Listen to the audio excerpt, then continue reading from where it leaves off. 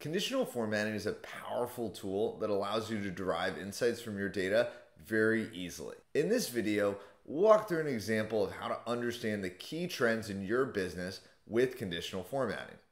Here we have a basic dashboard for our sales team that we're going to use as an example for conditional formatting. We have employee information on the left, sales figures in the middle, and then performance metrics on the right. But without any color coding, it's very difficult to derive insights quickly and understand the performance of the team and the strategic actions that are needed. So what I'm going to use is conditional formatting. How do I add conditional formatting? I can select a range and go up here to Home, Conditional Formatting equal to Enterprise Accounts. And what that would do is just show me my enterprise accounts. How would you remove conditional formatting? Go up here to Home, Conditional Formatting, clear rules from selected cells or your entire sheet. If you wanted to highlight your full row of your enterprise accounts, you could highlight this whole table, Alt-HL, which is the keyboard shortcut, N for a new rule, and then use a formula to determine which cells to format. Say equals F4, flexible in its rows, is equal to enterprise accounts. Format will be a light yellow, and hit OK. Now what we've done is highlighted the entire row for our enterprise accounts. Very flexible and dynamic. If I change one of these to enterprise accounts, you can see the full row updates. What else might we want to do? What we also might want to do is see which of our sales figures exceeded their target. What I could do is highlight this column and use Alt-HL, highlight cell rules greater than 300,000, and that works. Or I can use a formula reference. So Alt-HL-R will let you manage your rules. If I want to change this to, instead of being a hard-coded 300,000, I can say greater than equal to our target and just hit OK.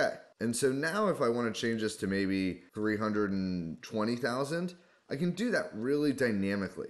I can change it to anything I want and update my file accordingly. Another thing to highlight is the hierarchy of the rules. So Alt-HL-R, you see how this cell value is sitting above my enterprise accounts rule, which is why in cell K14, it's shown in red, not in yellow. If I was to switch this order and hit apply, now you can see that my total has switched to having the formatting from the enterprise accounts. So hierarchy is important for determining the precedence of your rules. If you want to delete a specific rule, you can click on one and hit delete rule, or you could click edit rule, new rule, duplicate rule. Many options in your rules manager. What you might also want to do is be able to easily see these gaps to target. So if I highlight the selection, Alt-HL, go down to color scales, what I can do is select any of these options to show different color scales. I find the green and red is very helpful. And while this looks okay, if I change this to maybe 275,000, I get some issues with my file where I have positive values that are being shown in red.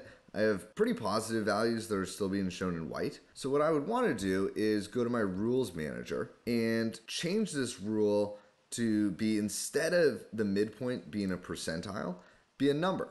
So be centered around 0. Positive values will always be green.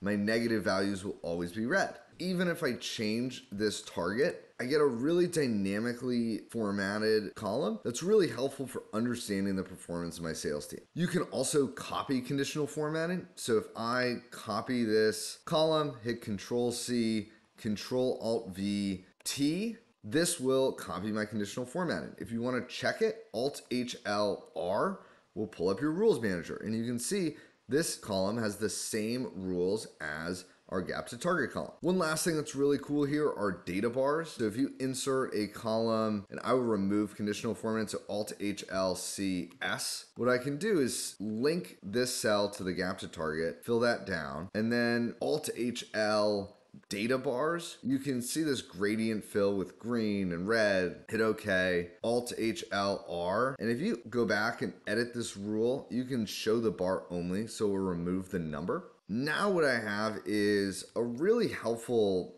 data bar that will show me the relative performance of each of my sales team. So I can see Clydesdale did really well. I can see some of these other executives didn't do very well. And again, we'll dynamically update as my target changes for my sales team. Very helpful for understanding the strategic implications for your business.